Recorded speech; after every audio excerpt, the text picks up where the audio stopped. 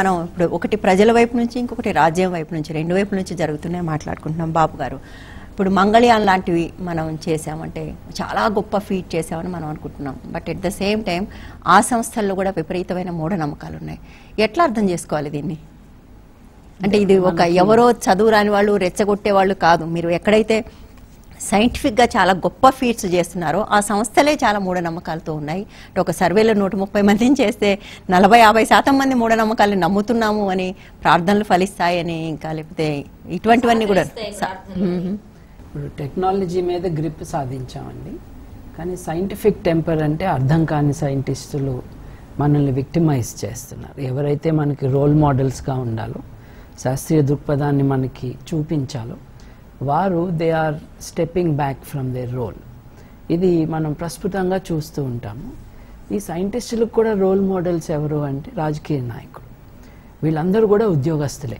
మన దగ్గర ఉన్న సైంటిస్టులందరూ ఏదో ఒక గవర్నమెంట్ సంస్థలో ఉద్యోగం చేస్తున్న వాళ్ళు. వీళ్ళందరికీ పొలిటికల్ బాసెస్ ఉన్నారు. మనది హైలీ పొలిటిసైజ్డ్ అట్మాస్ఫియర్ మనకి. సో సాంస్కృతికంగా కానీ రాజకీయంగా కానీ మనకి ఆ అట్మాస్ఫియర్ లేదు. ఎక్కడైతే ఎవరికి వారు ఇండివిజువల్గా ఆలోచించుకోగలుగుతారో, ఎవరైనా ఒప్పుకోకపోతే ఐ డిజగ్రీ అని చెప్పగలుగుతారో, అటువంటి అట్మాస్ఫియర్ లేకుండా చేసేసారు. సో టెక్నాలజీ మీద గ్రిప్ అనేది నిజానికి భారతదేశంలో సైంటిఫిక్ అండ్ అకాడమిక్ ఇన్స్టిట్యూషన్స్ కి ఇండిపెండెన్స్ ఉంది ఆన్ పేపర్. అంతా ఆన్ పేపరేనండి. ఇప్పుడు మన రాజ్యాంగం కూడా అద్భుతంగా ఉంటుంది. బట్ ఇన్ ప్రాక్టీస్ ఏమిటి అంటే, అంబేద్కర్ గారు చెప్పినట్టుగా రాజ్యాంగం ఉంది, అది దాన్ని నడిపించే వారి మీద ఆధారపడి ఉంటుంది అని. ఎప్పుడో జెఫర్సన్ అన్నాడు, we have given you a republic if you can keep it అన్నాడు. అంటే కాగితం మీద ఉంటే చాలదండి, మనం దాన్ని ఎలా వాడుకుంటాము అని. మూఢనమ్మకాల విషయానికి వస్తే ఈ సైంటిస్టులకు ఎవరికి కూడా, అంటే అందరూ అని అనలేం, కానీ most of the heads of institutions ఎవరైతే ఉన్నారో, రాజకీయంగా వాళ్ళకి ఎటువంటి సంకేతాలు అందుతున్నాయో దాన్ని బట్టి వాళ్ళు స్పందిస్తడం కూడా మనం చూస్తున్నాం. ఇప్పుడు చాలా సెక్యులర్గా ప్రధానమంత్రులు ఉంటే సైంటిస్టులు గప్చుప్ ఊరుకుని వాళ్ళ పర్సనల్ బిలీఫ్స్ని పర్సనల్గానే చూసుకుంటూ ఉంటారు. రైట్. అది ఎప్పుడైతే పట్టు సడులుతూ ఉంటుందో, ఎప్పుడైతే పివి నరసింహారావు వస్తాడో, లేకపోతే అటువంటి వాళ్ళు దేవేగౌడ వస్తారో, ఇక అందరికీ కూడా ఇక they have a good time అనమాట. ఇష్టం వచ్చినట్టు మాట్లాడటం. అక్కడి నుంచి మొదలయ్యి ఇవాళ ప్రధానమంత్రి గారు పిల్లవాడి తల తీసేస్తే ప్లాస్టిక్ సర్జరీ గురించి ఆలోచించేదాకా వచ్చింది. ఆల్రెడీ చేసేసింది కదా భారతదేశం, ఎప్పుడో చేసింది. వినాయకుడికి చేసిందని నమ్ముతున్నాం కదా. అది అంటే ఒక మెథలాజికల్ స్టోరీని, పురాణ గాథని ఎలా అర్థం చేసుకోవాలి, ఎలా వినాలి, విని ఎలా స్పందించాలి అన్న దగ్గర కూడా మానవత్వం కోల్పోయేటట్టుగా చేస్తూ ఉన్నది నమ్మకం. ఇప్పుడు ఇక్కడ మనకు కావాల్సిన విషయం ఏంటంటే, ఇందాక దేవి గారు చెప్పింది, మీరు అన్నది కూడా, మనల్ని ఎంత దిగజారుస్తున్నాయంటే ఇవి మనిషిగా స్పందించే మనకి ఉన్న కెపాసిటీని కోల్పోయేటట్టుగా చేస్తూ ఉన్నాయి ఈ నమ్మకాలు. ఒక ఉన్మాదం క్రియేట్ చేస్తూ ఉన్నాయి. ఇందాక దేవి గారు చెప్పినవన్నీ నిజమే, కానీ ఫండమెంటల్గా ఈ నమ్మకాల కారణంగా ఒక భయం ఏర్పడి ఉన్నది. ఇప్పుడు ఆ భయం లేకపోతే మీరు వేరే సాకులు చూపించి ఎక్స్ప్లాయిట్ చేయలేరు. ఇది ఎలా ఉందంటే, ఎంత వైడ్ స్ప్రెడ్ అయి ఉందంటే, నార్త్ ఇండియాలో ఒక సర్వే చేసినప్పుడు 15 సంవత్సరాల్లో 2500 మంది ఆడవాళ్ళని చంపివేయటం జరిగింది. ఇది నేషనల్ క్రైమ్ రికార్డ్స్ బ్యూరో పేరుతో విచ్ హంట్ పేరుతోనే ఆడవాళ్ళని, మగవాళ్ళని ఇంకా లెక్క పెట్టలేదు పోలీసులు. ఓకే. అంటే వీళ్ళ ప్రయారిటీస్లో ఇవన్నీ సీరియస్ మ్యాటర్స్ కావన్నమాట. ఇప్పుడు ఎవరిని కించపరచడం కాదు, కానీ స్మాలర్ క్రైమ్స్కి మోర్ సెన్సేషనలిస్ట్ ఇది ఉంటుందన్నమాట. ఎవరు కూడా విక్టిమ్ ప్రాబ్లమ్స్ని బయట నుంచి మాట్లాడి అది చిన్నది అని తృణీకరించి మాట్లాడటం తప్పు. కానీ 2500 మందిని చంపేశారే మన దేశంలో అంటే ఎవరు స్పందించట్లేదు. మగవాళ్ళ లెక్క పెట్టలేదు. అంటే మీకు అర్థం కాలేదా? అంటే మీకు ఇప్పటికి అర్థమైంది, ఒక ప్రాణం మాత్రమే విలువైంది, ఒకటి దాటిన తర్వాత నంబర్ దానికి అసలు విలువే లేదు. స్టాటిస్టిక్ అని అంటారు. అవును. అంటే నిజంగానే 2500 అంటే it will not create any impact. ఇప్పుడు ఒక మనిషి ఆవిడ రక్తంతో చూసి ఆవిడ చనిపోయి ఆక్రందనలు చూస్తే తప్ప ఇవాళ అంటే ఒక వాయిరిస్టిక్ బిహేవియర్ అనేది అందరిలో పెరిగిపోలేదు. చూస్తే కూడా స్పందించరండి. మేము మహబూబ్ నగర్లో చెన్నారం గ్రామానికి వెళ్ళాం.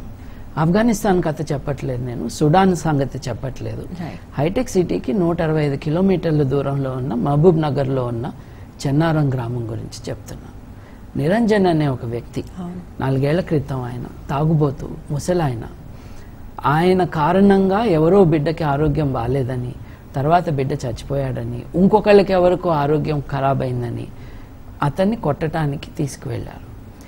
ఏ గ్రామంలో ఏ గుడిలో ఆయనకు ప్రవేశం లేదో, ఏ పంచాయతీ ఆఫీసు దాన్ని కాపాడాలో ఆ పంచాయతీ ఆఫీసులో గుంజకి కట్టేసి 400 మంది ఉన్న ఊళ్ళో ఆ మనిషిని రాళ్లు పెట్టి కొట్టి చంపేశారు.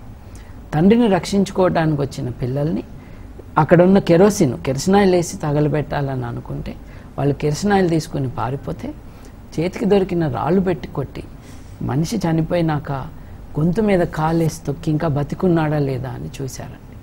400 మంది ఊళ్ళో అండి. మేము ఆ ఊరికి వెళ్ళామండి. వెళ్తే పోలీస్ ఎస్కార్ట్తో వెళ్లాల్సి వచ్చింది. చాలా గ్రామాల్లో పోలీసులను చావబాస్తారు అక్కడ ఊళ్ళో. ఇలాంటివి జరిగింది అంటే it is a psychiatric problem, it is a disaster. ఇప్పుడు మూఢనమ్మకాలని రకరకాల మూఢనమ్మకాలండి. ఈ నంబర్ల పిచ్చోళ్ళు ఉంటారు, ఏది తెలుగు పేర్లను ఇంగ్లీష్లో స్పెల్లింగ్లు మార్చుకునే పిచ్చోళ్ళు. అట్లానే కాకుండా డబుల్ చేసి అట్లానే కాకుండా ఇప్పుడు మనకి ఎన్ని గ్రహాలు ఉన్నాయో తెలియని వాళ్ళు ఆ గ్రహాలకి కులాలను ఆపాదించి సూర్యుడు లాంటి నక్షత్రాన్ని గ్రహం అని చెప్పి ఆ గ్రహాన్ని క్షత్రియ కులం అని చెప్పి అందంగా ఉన్న శని గ్రహాన్ని పట్టుకుని దాన్నేమో వికారమైన క్యారెక్టర్స్ దానికి ఆపాదించి మళ్ళీ వాళ్ళ దృష్టిలో లోవర్ కాస్ట్ కాబట్టి శూద్ర కులాన్ని ఆపాదించి, అంటే ఒక మతపరమైన భావజాలాన్ని తీసుకొచ్చి మనుషులతో సరిపెట్టుకోలేక ప్రకృతికి కూడా దాన్ని ఆపాదించారు. అంటే ఈ దిగజారుడుతనాన్ని ఇవాళ కూడా మనం గుర్తించకపోవటం, ఇటువంటి కాంటెక్స్లో మనం ఇదంతా అర్థం చేసుకోవాలి. మనం ఒక మాట అనుకున్నాం, ఎక్కువ మంది సింగిల్ విమెన్ని టార్గెట్ చేస్తున్నారు ఈ పేరుతో. తను చెప్తూ కూడా 2500 మంది మహిళల్ని చంపేశారని. బహుశా పురుషుల సంఖ్య ఎక్కువ తక్కువ తెలియదు కానీ, బట్ మహిళల్ని టార్గెట్ ఎంతమంది ఆడవాళ్ళని చంపితే అంతమంది మగవాళ్ళని కూడా చంపుతారు. ప్రెజుడిస్ ఏమిటి అని అంటే ఆడ మగ కలిసి చేస్తారు ఈ బాణామతి, చిల్లంగి, చేతబడి అని చేస్తారు. జస్ట్ పోలీస్ రికార్డ్స్లో, పోలీస్ ప్రయారిటీస్లో మగవాళ్ళని లెక్కబెట్టడం మర్చిపోయారు. రెండోది ఏంటంటే ప్రతి హత్య పోలీస్ దాకా వెళ్ళదండి. అఫ్ కోర్స్ ప్రతి అటాక్ ఈజ్ నాట్ రికార్డెడ్ అని కొన్ని వందల సంఖ్యలో జరుగుతూ ఉంటాయి. దేవి గారు చెప్పకముందు నేను ఒక స్టాటిస్టిక్ మీ ముందు పెట్టాలి. కిన్షాసా, ఇందాక మీరు అన్నారు అందరూ తమ పిల్లల్ని ప్రేమించుంటారు అని. కిన్షాసా నగరంలో అంటే కాంగో కంట్రీలో, డెమోక్రాటిక్ రిపబ్లిక్ ఆఫ్ కాంగోలో 50,000 మంది చిన్నపిల్లలు దే ఆర్ స్ట్రీట్ చిల్డ్రన్. తల్లిదండ్రులకి డబ్బులు లేక కాదు, ఇల్లు లేక కాదు. అక్కడ ఎవాంజలికల్ చర్చ్ ఏం చేసిందంటే ఈ పిల్లలందరిలో కూడా సాతాను యొక్క చిహ్నాలు కనిపిస్తూ ఉన్నాయి అని ఐడెంటిఫై చేశారు. ఎలా అయితే 400 ఏళ్ల క్రితము సేలంలో కానీ 500 ఏళ్ల క్రితం యూరోప్లో కానీ కొంతమంది వ్యక్తులను చూసి ఎలా అయితే ఇవాళ నల్గొండ, సూర్యాపేట ప్రతి చోట జరుగుతూ ఉందో, ఈ మనిషిలో సాతాన్ యొక్క దయ్యం యొక్క ఛాయలు కానీ సూచనలు కానీ సంకేతాలు చెప్పకండి ప్లీజ్, ఎందుకంటే ఈ టీవీ చూస్తున్న వాళ్ళు ఎవరైనా దీన్ని కూడా మొదలు పెడతారని భయంగా ఉంది. మన దేశం అలాంటి దేశం. we have to look at it అండి. వాళ్ళు రామ్ గోపాల్ వర్మ సినిమా చూస్తున్నారండి, అంతకంటే ఎక్కువ ఎడ్యుకేషన్ దీంట్లో ఎవరు ఇవ్వక్కర్లేదు. రైట్. ఇప్పుడు 50,000 మంది పిల్లల్ని తల్లిదండ్రులు తమ ఇంట్లో పెట్టుకోవటానికి ధైర్యం లేక బయటకు పంపించేశారు. మన వాళ్ళు ఆల్రెడీ అక్కడ లేరని మీరు అనుకుంటున్నారు. చూడండి, మంగళవారం పుట్టిన బిడ్డ కానీ ఇంకొక రోజు పుట్టిన బిడ్డ కానీ పుట్టిన టైం కరెక్ట్ కాదని, మేనమామ చచ్చిపోతాడని, తాత లేచిపోతాడని ఇవన్నీ చెప్పి పూజలు, పురస్కారాలు, రకరకాల విరుగుడు మంత్రాలు, శాంతులు చేస్తున్నారు. చూడండి, వీళ్ళు ఆఫ్రికాలో ఉన్న తల్లిదండ్రులకి వీళ్ళకి ఏమీ తేడా లేదు. రైట్. ఒక బిడ్డ మంచి చేస్తుంది అని ఎప్పుడైతే అంటారో దాని ఆపోజిట్ ఆల్సో ఇస్ ట్రూ అండి. బిడ్డ సంతోషం తెస్తుంది అనాలి. ఈ బిడ్డ పుట్టడం నాకు చాలా మంచిది, నా వ్యాపారంలో ఇక నుంచి బుద్ధి కలుగుతుంది అని ఎవరైతే అంటారో కలగనప్పుడు బిడ్డనే బ్లేమ్ చేస్తారు. కాబట్టి మనం ఎప్పుడూ కూడా జీవితంలో జరుగుతున్న సంఘటనలకి శుభసూచకాలని లేకపోతే తప్పు సూచనలని మనుషులకు ఆపాదిస్తే ఫైనల్గా మనం ఎవరినైతే కావాలనుకుంటున్నామో వాళ్ళ మీదే జరుగుతుంది. కిన్షాసాలో 50,000 మంది అయితే 2007లో ఐక్యరాజ్య సమితి ఈ కమిషనర్ ఆఫ్ రెఫ్యూజీస్ నిర్వాసితుల గురించి రాస్తూ 10 లక్షల సంఖ్యలో నిర్వాసితులు అయిపోయారు. ఎవరండి వీళ్ళు అంటే ఆఫ్రికాలో, ఏషియాలో, సౌత్ అమెరికాలో, హైతీ అనొచ్చు, కంబోడియా అనొచ్చు, పాపువా న్యూగిని అనొచ్చు, భారతదేశం వంటి అంధకార దేశం అయి ఉండొచ్చు. ఈ అన్ని దేశాల్లో కూడా షైనింగ్ ఇండియాని పట్టుకొని మీరు అంధకార దేశం ఈ విషయంలో మటుకు దేర్ ఇస్ నో డౌట్ అండి. చాలా దారుణమైన పరిస్థితుల్లో ఉన్నాం మనం. నిజానికి మూఢనమ్మకాలు అన్నవి ఒక జాతీయ విపత్తుగా మనం డిక్లేర్ చేయాలి. ఎందుకంటే 10 లక్షల సంఖ్యలో ఎందుకు నిర్వాసితులైపోయారు అని అంటే, ఫలానా వాళ్ళు మంత్రాలు చేస్తున్నారు అని కెన్యాలోనో, యుగాండాలోనో, రువాండాలోనో, పాపువా న్యూగినీలోనో, నల్గొండ, మహబూబ్ నగర్లోనో అన్న కారణంగా మనిషిని చంపేస్తారని భయం వేసి ఇల్లు వదిలేసి తట్టాపుట్టా కూడా సర్దుకోకుండా పారిపోయిన వాళ్ళు, మళ్ళీ వెళ్ళలేని వాళ్ళు. నల్గొండ దగ్గర చౌటుప్పల్లో జరిగింది ఏంటండి, 20 ఏళ్ళ 30 ఏళ్ల క్రితం వదిలేసిన గ్రామాన్ని ముసలి వాళ్ళు అయిపోయి పాపం ఆ జ్ఞాపకాలను మర్చిపోలేక ఆ గ్రామానికి వెళ్తే 30 ఏళ్ల తర్వాత కూడా వాళ్ళని గుర్తుంచుకుని కట్టి కాల్చేశారండి. అంటే ఈ జబ్బు ఏదైతే ఉందో, లెట్ us బి ఆనెస్ట్ అండి, ఇది నమ్మకమే కాదు, ఇది మూఢనమ్మకమే కాదు, ఇదొక జబ్బు, ఇదొక ఉన్మాదం, ఇదొక నేరం.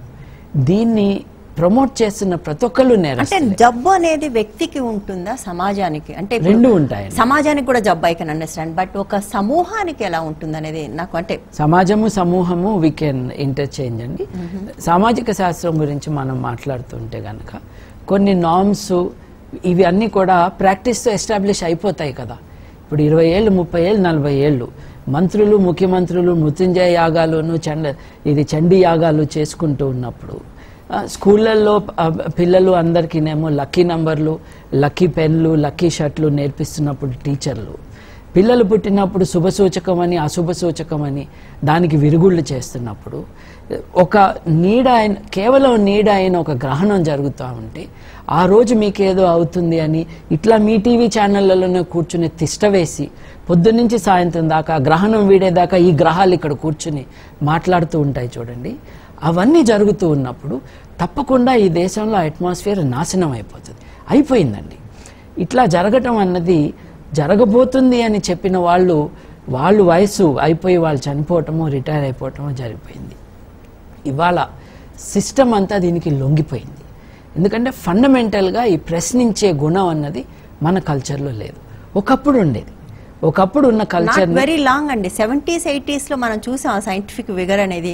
అంటే ఇక్కడే మనకు హైదరాబాద్ లో ఇవాళ చాలా ప్రముఖ రాజకీయ నాయకులుగా ఉన్న వాళ్ళు శ్మశానం ఎదురుగాన ఎందుకు తీసుకొని నేను తీసుకుంటాను వచ్చి ల్యాండ్ తీసుకున్న వాళ్ళు ఉన్నారు. ఇవాళ అదే పరిస్థితిలో ఎవరు లేరు. వాళ్ళు రాజకీయాలకి నాయకులే కానీ వాళ్ళు ప్రజలకి నాయకులు కాదండి. ప్రజల నమ్మకాలు ఎలా ఉన్నాయి, రామాయణం మహాభారతాలు వచ్చి మొదలుపెట్టి ఆదివారాలు శనివారాలు చూపించి ఆ టైంలో కరెంటు తీసేస్తే ఎలక్ట్రిసిటీ ఆఫీస్కి వెళ్ళాలని కొట్టొచ్చిన పరిస్థితులు ఏదైతే చూశారో వాళ్ళందరూ రూట్ మార్చేశారండి. నిన్న మొన్నటి దాకా నాకు మూఢనమ్మకాలు లేవు అన్నవాళ్ళు ప్రజల సెంటిమెంట్ ఏంటండి, జబ్బును పట్టుకుని సెంటిమెంట్ అంటాం ఏంటండి. ఇప్పుడు ఎవరి నమ్మకాలు వాళ్ళకు ఉండొచ్చు, దాంట్లో అనుమానం లేదు. ఎవరి నమ్మకాలు వాళ్ళకు ఉండటమే సమస్య, ఈ నమ్మకాలు ఉండటమే సమస్య కాదా? కాదండి. పర్సనల్ నమ్మకాలు పర్సనల్ లైఫ్ ఒక చేతబడి జరుగుతుంది అనే ఒక నమ్మకం అనేది సమస్య కాదంటారా? ఎవరికున్నా, వ్యక్తికున్నా, సమాజానికి ఉన్నది సమస్య. అంటే రెండు రకాల నమ్మకాల గురించి మాట్లాడుతున్నాం మనం. చేతబడి అన్నది అసలు నమ్మకం కాదు, ఇట్స్ ఎ క్రైమ్ అని అంటున్నాను. రైట్. ఇప్పుడు నేరాన్ని పట్టుకుని నమ్మకం అన్నద్దు. ఇప్పుడు నిమ్మకాయని కోస్తే నాకు మంచి జరుగుతుందనో, లేకపోతే నేను కారు కొనుక్కున్నప్పుడు ఒక మిరపకాయ నిమ్మకాయ దాన్ని కట్టి ఏలాడి తీసి ఇక నుంచి నాకు శుభం కలుగుతుందని అది నమ్మని కారణంగా ఇన్సూరెన్స్ కొనుక్కున్న వాళ్ళు ఉంటారు. అదని పక్కన పెట్టారు. ఏది లక్షల రూపాయలు ఇచ్చేసి ఏది కారుకి మంచి నంబర్ కావాలి అనుకుని అన్ని 9 రావాలన్న నంబర్ కొనుక్కున్న వాళ్ళు కూడా మళ్ళీ ఇన్సూరెన్స్ తీసుకుంటారు. అంతా చేసినా కూడా అంటే వాళ్ళకి నమ్మకం లేదు, నిజంగా శుభం జరుగుతుందని నమ్మకం లేదు. థర్డ్ పార్టీ ఇన్సూరెన్సే కాదు, పర్సనల్ ఇన్సూరెన్స్ తీసుకుంటారు. అంటే ఇటువంటి ఇవి ఏవైతే ఉన్నాయో పర్సనలీ హార్మ్ఫుల్, కానీ అది వాళ్ళ నిర్ణయం, అది వాళ్ళ నమ్మకం, అది వాళ్ళ జీవితం. ఎప్పుడైతే ఇది సామాజిక లెవెల్లోకి మనం ప్రొజెక్ట్ చేస్తామో, ఎప్పుడైతే పబ్లిక్ పాలసీని దాంతో ఇన్ఫ్లుయెన్స్ చేసే ప్రయత్నం చేస్తామో, ఎప్పుడైతే ప్రజల నిధులని దాని అవసరాల కోసం వాడుకుంటామో, ఎప్పుడైతే మన పర్సనల్ బిలీఫ్స్ని సమాజానికి ఒక అవసరంగా మనం ప్రొజెక్ట్ చేస్తామో, we are talking of something else. అంటే ఇప్పుడు మీరు ఇలా మాట్లాడారనుకోండి, ఇంత రీజనింగ్తో మాట్లాడితే అవతల వాళ్ళు అంతా విన్న తర్వాత మరి సైన్స్కు కూడా తెలియని ఆ సంగతి ఏంటి అని అడుగుతారు. దానికి ఏం ఆన్సర్ చెప్తారు? సైన్స్కి తెలవటం, మతానికి తెలవటం అన్నది అసలు తప్పు ప్రశ్న అండి. మనకి ఏం తెలుసు, మనకి ఏం తెలీదు. మనకు తెలిసింది వాస్తవమా కాదా అని తెలుసుకోవడానికి పద్ధతి ఏంటి అంతే. ఇప్పుడు మతం గురించి మనం మాట్లాడుతున్నప్పుడు మతం జ్ఞానానికి ఆధారం ఎందుకు కాదు అని చెప్తున్నామంటే, ఎవరో ఒక ఆయన నాకు ఒక దేవత వచ్చి చెప్పింది అని అంటున్నాడు, ఎవరో ఒక ఆయన నేను ప్రవక్త అని అంటున్నాడు. అంటే వాళ్ళు చెబుతున్న విషయాలని వేరే వారు వెరిఫై చేసుకోవటం కానీ రీకన్ఫర్మ్ చేసుకోవటం కానీ అవకాశం లేకుండా, దేవుడు నీకే ఎందుకు చెప్పాడు నాకెందుకు చెప్పడు, మేమందరం ఇలా చేయాలంటే దేవుడు అందరికీ చెప్పచ్చు కదా, నిన్నే ఎందుకు ఎంచుకున్నాడు అన్న ప్రశ్న లేని కారణంగా ఈ సోర్సెస్ ఆర్ ఆల్ సస్పెక్ట్, ఎక్కడి నుంచి వస్తున్నాయి అని. ఇప్పుడు నేను వచ్చి మీకు చెప్తానండి, నాకు నిన్న రాత్రి కలలో ఇది జరిగింది అని. కలనే, కళ అంటే ఏంటో తెలియనప్పుడు, నిద్ర అంటే ఏంటో అర్థం కానప్పుడు, ఏది నిజము ఏది కాదు అని తెలియనప్పుడు, అసలు ఈ ప్రపంచం అంతా మాయా అని చెప్పుకుంటున్న ఒక ఫిలాసఫీ ఉన్న కారణంగా ఇది ఏది నిజమో తెలియనప్పుడు కన్ఫ్యూజన్లో పడ్డారు జనం. ఇవాళ అటువంటి ఇబ్బందులు ఏం లేవండి. మతానికి ఏం తెలుసు, సైన్స్ నమ్మే పరిస్థితి లేదంటారా? కళ వాస్తవానికి రిఫ్లెక్షన్ అని నమ్మే పరిస్థితి లేదు. కళ అన్నది ఎక్స్పీరియన్సే. ఈ కళలో భవిష్యత్తు చెప్తాము, ఇవాళ నేనేం చెయ్యాలని చెప్తాము అన్నది మటుకు తప్పు. కళలో బంగారం కనిపిస్తే మనం తవ్వాం కదండి, పురావస్తు శాఖ తవ్వింది ఇక్కడ చేశారు చూడండి. అంటే ఇప్పుడు మనం గమనించాల్సింది ఏంటంటే, సైన్స్కి ఒక పద్ధతి ఉంది, మతానికి ఆ పద్ధతి లేదు, మొదటి విషయం. రెండవది ఏంటంటే, సైన్స్కి ఏమి తెలుసు అని అంటే చాలా తెలుసు అండి. నిజానికి సైన్స్ తనకి ఏం తెలియదో కూడా సైన్స్కి తెలుసు, మతానికి తెలీదు. నాకు తెలియదు అన్న మతస్థుడిని చూపించండి. రైట్. ఒక్క మతస్థుడైనా, ఒక మత గ్రంథమైనా, ఒక మత నాయకుడైనా, ఒక ప్రవక్త అయినా ఇది నాకు తెలీదు అని అన్నాడా? అనలేదండి. వాళ్ళకి ఏం తెలుసో తెలీదు, వాళ్ళకి ఏం తెలీదో తెలీదు. సైంటిస్టులు ఏం చెప్తారు, మనకి ఈ విషయం ఇంకా తెలీదు, ఇప్పటిదాకా మనం అర్థం చేసుకున్నది తప్పు, మనం మార్చుకోవాల్సిన అవసరం ఉంది అన్న నిజాయితీ ఉంటుంది సైన్స్లో. ఇందాక మీరు వాస్తు గురించి ఒక కామెంట్ చేశారు, చాలా సింపుల్ అండి. ఇవాళ ఈ వాస్తుని ప్రమోట్ చేస్తున్న రాజకీయ నాయకులు, ముఖ్యమంత్రులు, మంత్రులు, డైరెక్టర్లు, ఐపీఎస్ ఆఫీసర్లు వీళ్ళందరితో 10వ తరగతి పరీక్ష రాయిద్దామండి, పాస్ అవుతారా? రేపు వానలు పడవని అంటున్నారు జూన్లో జూలైలో. అప్పుడు ఈ యాగాలు చేస్తారు చూడండి, వరుణ యాగం చేసేవాళ్ళు, వాళ్ళందరూ 5th క్లాస్ పరీక్ష పాస్ అవుతారా? స్కూల్లో ఏం నేర్చుకుంటున్నారు వీళ్ళు? జ్ఞానం మనకేం చెప్తుంది? ఈ తెలుసుకున్న జ్ఞానాన్ని మనం నిత్య జీవితంలో ఎందుకు అప్లై చేయలేకపోతున్నాం? అక్కడ ప్రశ్నించాలండి. ఇది చేస్తూ ఉంటే ఏమవుతుంది బాణామతి విక్టిమ్స్కి అని అంటే, ఇది ఒక ఆనరబుల్ థింగ్ అన్నది ఆగిపోతుంది. ఇది నేను తప్పు చేస్తున్నాను, నా పర్సనల్ నమ్మకం నేను ఇంట్లో చేయాలి. ప్రతి ముఖ్యమంత్రి వాస్తు ఎందుకు మారుస్తున్నాడండి? వాస్తుకి కులానికి సంబంధం ఉంది కాబట్టి. సైన్స్కి కులానికి సంబంధం లేదండి. ఇవన్నీ కూడా కొంతమంది చేస్తున్నారు అని గమనించినప్పుడు వీళ్ళందరూ మానేస్తే, ఇప్పుడు నిజామాబాద్ వర్ణిలో కానీ, నల్గొండ చౌటుప్పల్లో కానీ ఆ విక్టిమ్స్ ఉన్నారు చూడండి, వాళ్ళని కాపాడుకునే అవకాశం ఉంటుంది. 5 ఏళ్ల క్రితం హ్యూమన్ రైట్స్ కమిషన్కి మేము పిటిషన్ ఇచ్చాం. డీజీపీకి అలాగే చీఫ్ సెక్రటరీకి సమాధానం ఇవ్వాలి 4 రోజుల్లో ఆదేశాలు జారీ చేశారు. 5 ఏళ్లలో సమాధానం రాలేదండి. సమాధానం ఇవ్వకపోయినా మనుగడ సాగించగలిగే వ్యవస్థలు ఇక్కడ ఉన్నాయి కాబట్టి బహుశా అదే అన్నిటికన్నా పెద్ద